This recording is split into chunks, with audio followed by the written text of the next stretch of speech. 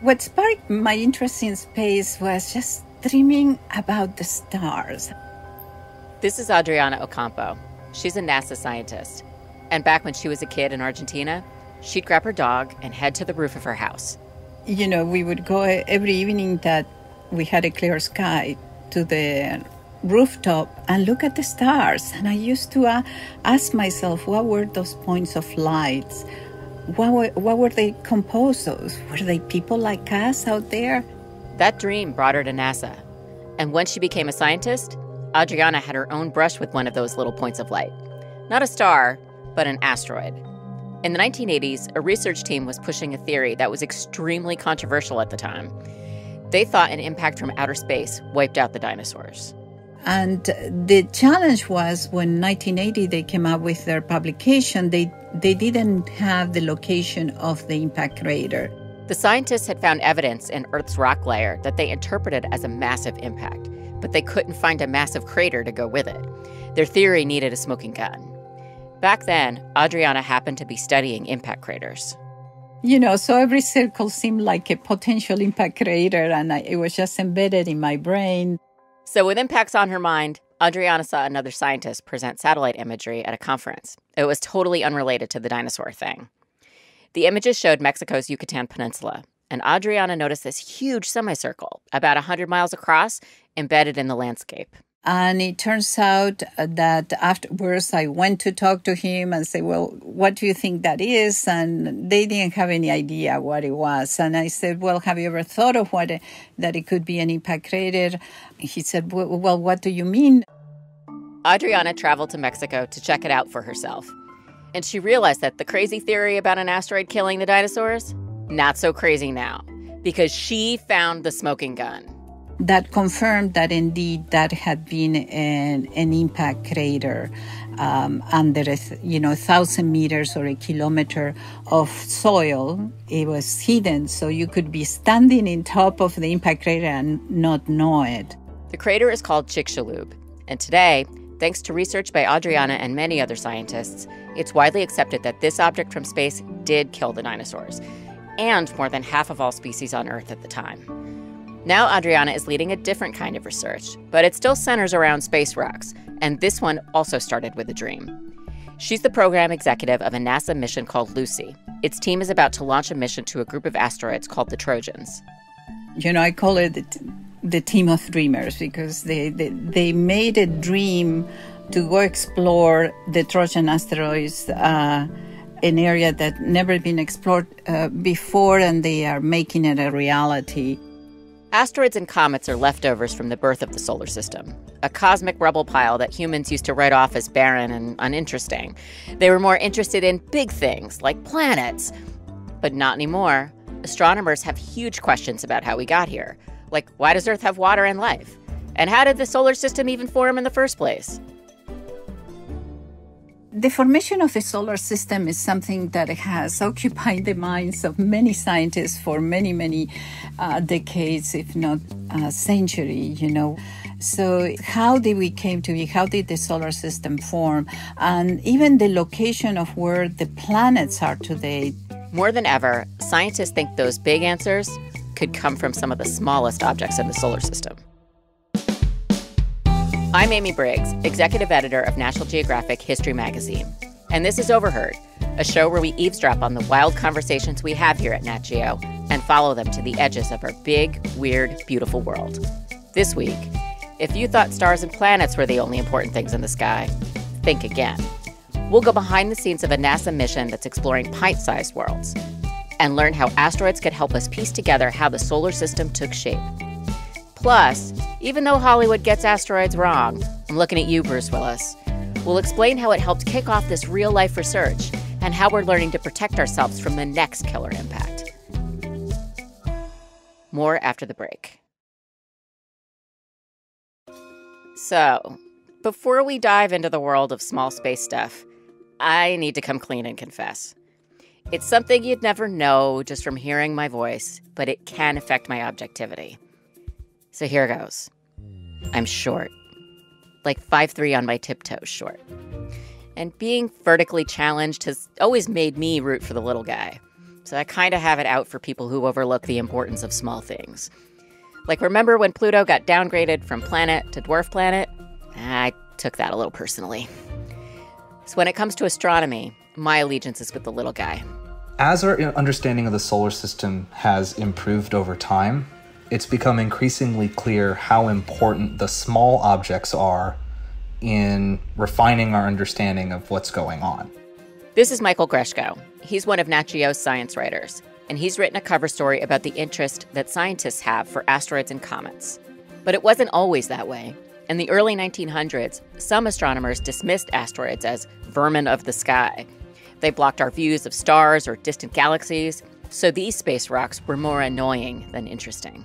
I think far from being just the leftovers, just the stuff we can ignore, the astronomical stamps to collect, small bodies are critical to our understanding of those big questions.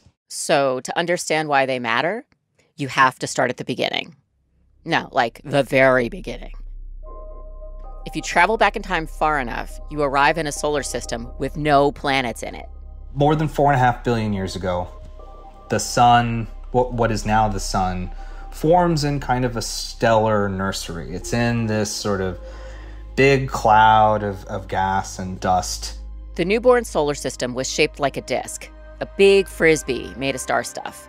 Over time, the frisbee coalesced into planets and other bodies. But exactly how that happened is still up for debate. One thing we do know, it wasn't smooth. Far from it. Another piece of this is that this is not an orderly process. It's chaotic, it's violent. Things are slamming into each other. Collisions are happening all the time. Some of the planets' orbits changed drastically. For example, the giant planets appear to have formed much closer to the sun than they are today, but something made them move farther out, and scientists want to know more about how that happened.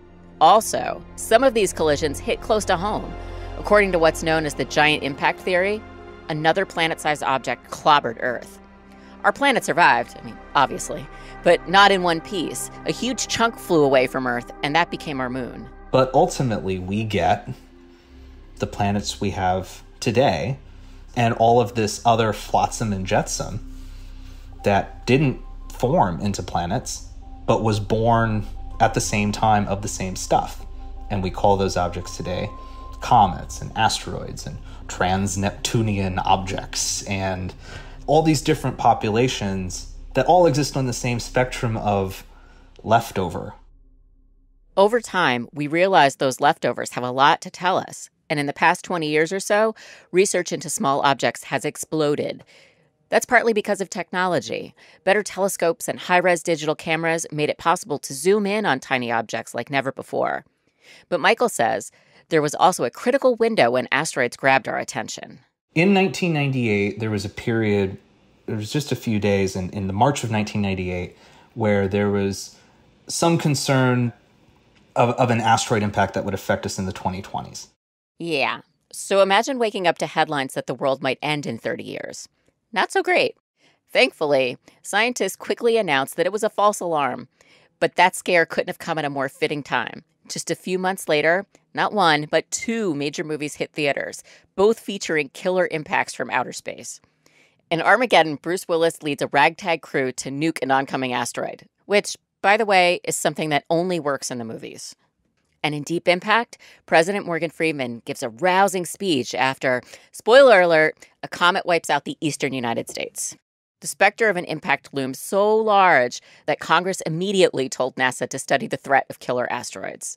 And by July 1998, NASA had formalized an office to look for specifically near-Earth objects. But it turns out that when you focus on finding near-Earth asteroids and you spend a lot of time with a lot of telescopes pointed to the night sky to try to find near-Earth asteroids, you end up finding a lot of other stuff too. So picture a solar system diagram, the kind you may have studied in grade school. That diagram would have 8 planets, or 9 if you count Pluto, which I do. Throw in a few more dwarf planets, plus a couple hundred moons, and then factor in asteroids, comets, and other small objects, the solar system gets much more crowded. So as of 2021, astronomers have cataloged slightly more than 1 million objects in the solar system. There's almost certainly many, many, many, many more, billions, if not trillions of objects in the solar system. It's just a question of whether we've gotten good enough to see them. And now, we're not just seeing these little leftovers, we're visiting them. Michael got a window into how NASA is actually studying asteroids. So OSIRIS-REx is a NASA mission that late last year touched down on the surface of an asteroid called Bennu. OSIRIS-REx actually isn't the first spacecraft to land on an asteroid. The Japanese Space Agency did it in 2005, and then again a few years ago. But this is NASA's first time touching down. Michael was at Mission Control last year for that moment, when OSIRIS-REx made contact with Bennu. He says, even though it was a tense moment, the mission's leader was strangely at peace. He'd been working on versions of this mission for 16, 17 years at that point. For a window of time on the surface of this asteroid, no more than 10, 20 seconds, more than 200 million miles from Earth. OSIRIS-REx touched down and scooped up some of Bennu's rocks and dirt, or regolith, to use the technical term. The spacecraft is set to return home in 2 years. And just by getting close to Bennu, it made some groundbreaking discoveries, like the fact that the asteroid has small amounts of water stored in its rocks. Now, since the cargo is so rare, researchers want to make sure they don't let any data go to waste. Michael says OSIRIS-REx will adapt some techniques pioneered by the Japanese missions. They were very careful about the way that they opened the canister, etc., to get some of the stuff that had even come off of the kind of the grains and pebbles that they had collected as gas, which is, I think, the first time anybody's ever gotten that measurement. Since it will take OSIRIS-REx a couple years to return home, and then it's going to take time to analyze the sample, it could be a while before we learn anything more about that asteroid. But this fall, a new explorer takes flight, Lucy. So we're going to send the Lucy spacecraft to visit the Trojan asteroids, which are the remnants, or you could think of them as the fossils of planetary formation. This is Kathy Olkin. She's the deputy principal investigator of the Lucy mission, one of the top scientists. And she's no stranger to ambitious missions. Before Lucy, she worked on New Horizons, which gave us our first close-up view of Pluto. But for almost 20 years, Kathy's had her eyes on one group of asteroids. They're called the Trojan asteroids. So when did a mission start coalescing in your mind? And how long did it take to get it off the ground? Yeah, so one thing, you have to be very persistent in spaceflight and space exploration. Humans have sent a few spacecraft to asteroids and comets, but nobody has ever explored the Trojans. So in 2009, Kathy was part of a team that first proposed a mission to the Trojans. NASA said, no thanks. In 2010, she tried again. Still, no dice. But every time we learned more and we modified and improved our proposals until we submitted a proposal in 2014 that was this Lucy mission. Kathy proposed flying past not 1 or 2 objects, but 7 different asteroids, more than any other mission by far. And this time, NASA said yes. So first things first, Lucy is a spacecraft, not a person. The mission takes its name from Lucy the fossil, the early human ancestor discovered in Africa in the 1970s. And this fossil revolutionized our understanding of human origin. And our intention with the Lucy mission is to revolutionize our understanding of solar system evolution. Now, you trivia buffs out there may remember that the original fossil was named Lucy because scientists were listening to the Beatles song, Lucy in the Sky with Diamonds, as they celebrated the discovery. Well, Lucy the spacecraft has a Beatles tie-in, too. The Lucy mission will be in the sky with diamonds. We have a diamond, a cultured diamond, that's part of our optical system on one of our instruments. So we'll be taking diamonds into the sky with us. So are the Beatles played in the lab for inspiration, or? Yeah, recently we've been saying peace and love and groovy to each other quite a lot, really getting in the spirit of it. So, you say you want a revolution in understanding the solar system? Here's what Lucy's going to find out. Jupiter has 2 asteroid entourages, one that orbits in front of it and one behind. They're not moons, they're just locked in the planet's orbit because of Jupiter's gravity. These are the Trojans. We've cataloged about 10,000 of them, but the total number could be in the hundreds of thousands. Lucy is going to fly by 7 Trojans, plus another asteroid in the main asteroid belt. And even though the biggest Trojan is 160 miles wide, from Earth, they just look like tiny pinpricks of light. Kathy says studying the solar system is kind of like studying the ancient pyramids. From the outside, you can only learn so much. But if you looked at the rubble in a site where the parts that didn't get used in the pyramid are, you could maybe learn more about the composition or what else is inside that pyramid. So in this case, the Trojan asteroids are kind of like the rubble pile that wasn't used to make the pyramid. So we can have clues to what was used to make up those giant planets. So what kind of information could the asteroids have? Here's one mystery. Scientists think heavy elements like calcium and iron came from a star exploding in a supernova, but somehow they ended up here on Earth and even in our own bodies. It's not clear how they got here, but according to Adriana Ocampo, the program executive we heard from earlier, Jupiter played an important part. And Jupiter was that big blender that brought all those molecules to the inner solar system during its formation.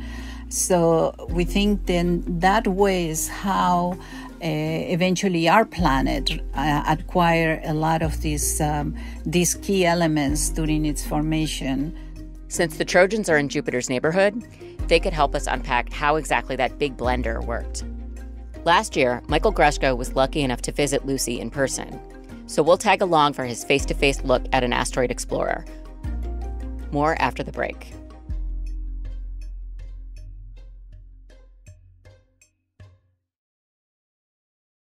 Lucy's journey to the Trojan asteroids started in a Lockheed Martin facility in Colorado. The mission is partly run by NASA and Lockheed Martin, as well as the Southwest Research Institute, Arizona State University, and Johns Hopkins University. When Michael Grushko visited, the team was assembling Lucy in a clean room. It's like a big sterilized hangar to prevent outside contamination, like the kind of thing you'd see in a sci-fi movie. So before he could see the spacecraft, there's your hood. Go ahead and put that on first. Michael had to suit up. So I'm wearing like a white, it's like a slippery synthetic fiber suit with boots and gloves where the cuffs are taped up. And then the goal is to get into this thing without dragging it on the floor too much. Right. So it needs you kind of. I'm wearing a hood, a face mask. So you're full-on beekeeper. Oh, I'm full on, yeah. Fair enough. Okay, well, all right. Oh, hey, look at that. You guys are getting it. These are like very svelte pajamas. Like very. Inside the clean room, Michael wasn't even allowed to use his own notebook in case tiny paper fibers came loose. They gave him a special approved notebook instead. Michael met up with Kathy Olkin, and she gave him a tour. We have this instrument pointing platform, which is so cool to be right next to it. And the terminal tracking cameras will take a Michael says, up close, Lucy looks like a big bug. There's a rectangular body, roughly the size of a small car. It's tricked out with specialized cameras, as well as instruments to measure temperature and then communicate back to Earth. And sticking out from the sides, like wings, are solar panels more than 20 feet wide. As we see this spacecraft being assembled and tested component by component, you know, it was hard to believe then, and it's hard to believe now that, like, I was in the room with something that's going to space and is going to be observing objects that have never been seen up close before, ever. When you're the first explorer charting new territory, you have to start at square one. One thing Kathy Olkin wants to know is, what color are these asteroids? When we look at the Trojan asteroids, we see some are less red and others are more red. So why is it important to know what color the Trojans are? I mean, it seems like such a basic question, like, are they blue, are they red, like... It is a basic question, and actually that tells you a lot about our knowledge of these Trojan asteroids. As seen from Earth, they're just a point in the sky. The color differences here are really subtle. To our eyes, the Trojans probably look gray, but Lucy can detect color wavelengths our eyes can't see. Those little differences give hints about what the asteroids are made of, so understanding the color of the Trojan's surface is an important clue to figuring out where they formed. Lucy is also keeping an eye out for water ice and carbon dioxide ice. If we find those on an asteroid, maybe we'll start to figure out how they ended up on Earth. So that's one of the reasons it's important to understand what the Trojan asteroids are made of. It's a hint as to where they came from. Mm-hmm. Do you have any educated guesses right now what that composition could be? Like, we think in the same kind of rocks as Earth, or? We don't know, and that's part of the excitement of going to the Trojan asteroids. But even though Lucy heads to the launch pad in October, it's going to take some time to get those results. Lucy will travel at an average speed of about 40,000 miles per hour, which is pretty fast, but it has almost 4 billion miles to cover. It's far away, and everything is moving, and sometimes the best way to get there energetically is not by a straight line. In fact, it never's by a straight line. So Lucy's flight path looks like a pretzel. It loops around Earth a couple of times so that our gravity flings it toward Jupiter. If all goes well, in 2027, almost 2 decades after she first proposed the mission, Kathy will see the Trojans up close for the first time. I'm just so glad we have a spacecraft and it's, all ready for launch. It's exciting. It's been a long time coming. So, by studying small bodies, scientists are looking for answers about our beginnings. The beginning of our solar system, maybe even the beginning of life itself. But those leftover space rocks clanging around the solar system, they could also bring the end. Earth is pocked with scars from asteroid and comet impacts, just like the crater Adriana Ocampo discovered. And we know that eventually in the lifetime of our planet, it will happen again. So if we are a smart species, we're going to get ready and be prepared. Now, killer space rocks shouldn't keep you up at night. NASA says, as far as we can tell, no big asteroid will cross our path in the next 100 years. But what if we did need to deflect one, like in the movies? Could we pull it off? Well, we're about to find out. Later this year, after Lucy launches the DART mission, which is a mission to deter the trajectory of an asteroid in case it could be on an impact trajectory with the Earth. So NASA picked a tiny, harmless asteroid. And Michael Greshko says the plan is to send a spacecraft hurtling toward it, like a cue ball. Which is sort of a tech demo for one technique in which you send a spacecraft, a small spacecraft, really, really fast and collide with an asteroid in such a way to just give it a slight nudge. That nudge would alter the asteroid's orbit just a tad. If you do that early enough, maybe 100 years ahead of time, by the time that predicted impact were to happen, its orbit is harmless. This mission is only a test, but if it works, it could show that for the first time ever, life on Earth is not defenseless against an oncoming asteroid. Adriana Ocampo says that shows why we need missions to uncharted parts of the solar system.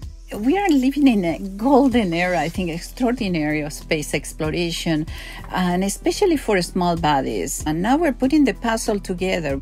Today's research could pave the way for even bigger things. Maybe we'll eventually colonize the solar system and learn how to mine asteroids.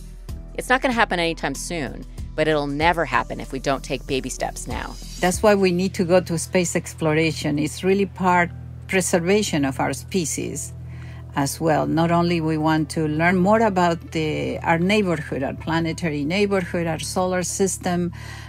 We want to go and learn how to live on other planetary surfaces like Mars and the moon.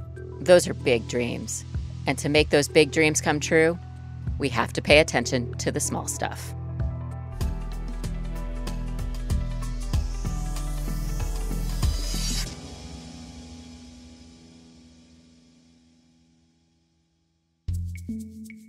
We only had time to scratch the surface of asteroids, comets, and other small space stuff. For more, paying subscribers can check out Michael Greshko's Nat Geo cover story about how the little guys are remapping the solar system. The link is in our show notes. You can also find a closer look at the OSIRIS-REx mission. You might be wondering, how did an unmanned spacecraft pick up a sample from an asteroid 200 million miles away from Earth? Turns out the answer is something like a Roomba attached to the end of a pogo stick. I swear I'm not making it up. Read the article. We also have a story about how astronomers are studying interstellar objects, the first space rocks known to visit us from a totally different star system, and learn why some scientists think we might be living in an age with more meteor impacts than normal. So that's all in the show notes, right there in your podcast app. And if you like Overheard, please take a minute to rate and review us. It's a big help.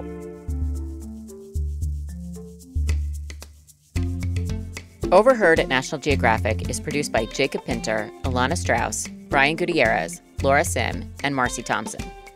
Our senior editor is Eli Chen. Our senior producer is Carla Wills. Our executive producer of audio is Devar Ardalan. Our fact checkers are Robin Palmer and Julie Beer. Our copy editor is Amy Kolzak. This episode was sound designed and engineered by Hansdale Hsu. This podcast is a production of National Geographic Partners. Whitney Johnson is the director of visuals and immersive experiences. Susan Goldberg is National Geographic's editorial director. And I'm your host, Amy Briggs. Thanks for listening, and see you all next time.